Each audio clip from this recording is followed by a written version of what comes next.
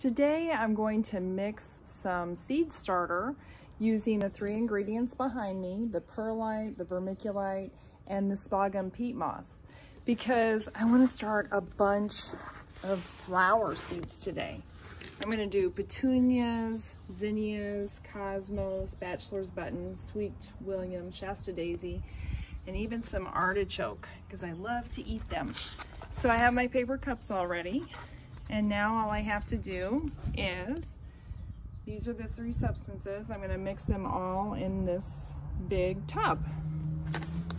So I pour each of them in, simply the whole thing, because we want to do equal parts of each one.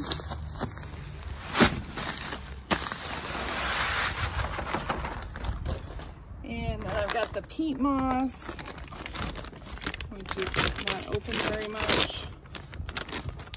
And I'll pour that in.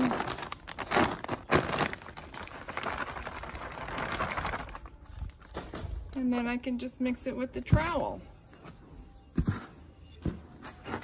And when I get this really good and mixed, then I can just take my little seed cups, scoop it up. I'll mix it better than this, but just for this, I can just scoop it up, tap it down, and then I can plant my little seeds in there.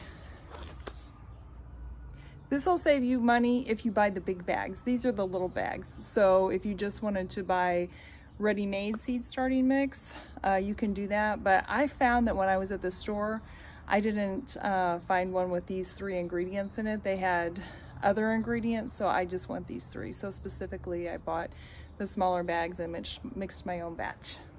Okay, have a great day.